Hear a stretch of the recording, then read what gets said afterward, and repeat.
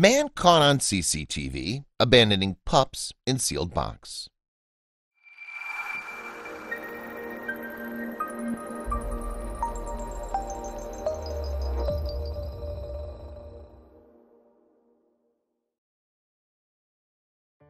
Stories like these make us wonder what could possibly be going through someone's mind. Mobile County animal shelter staffers recently experienced the results of someone else's carelessness.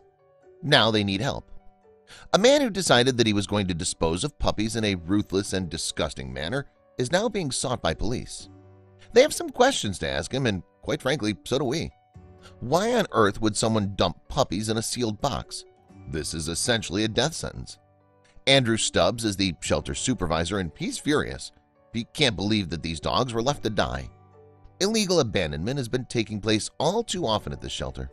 This is one of Stubbs' biggest laments. "We see it a lot lately," says Andrew. "The puppies had just been born when they were dropped off. They were forced to endure hours of being trapped inside of a sealed box. The poor animals didn't have any air, food, or water to speak of. How they managed to survive like this is beyond our comprehension. This is one of the worst ordeals that we've ever seen." The puppies in this box were very lucky to have survived. The animal shelter has already been forced to dispose of animals that were not so fortunate. We can't begin to imagine how heartbreaking it must be to watch animals suffer like this. The puppies may have been in rough shape when they arrived, but the shelter workers were going to do everything in their power to help out.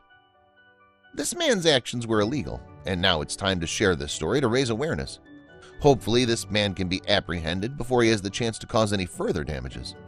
The shelter shared a post about the matter on their Facebook page. They're doing their part to let the world know about the actions of this selfish and thoughtless man. If the puppies weren't discovered when they were, the story may have turned out differently.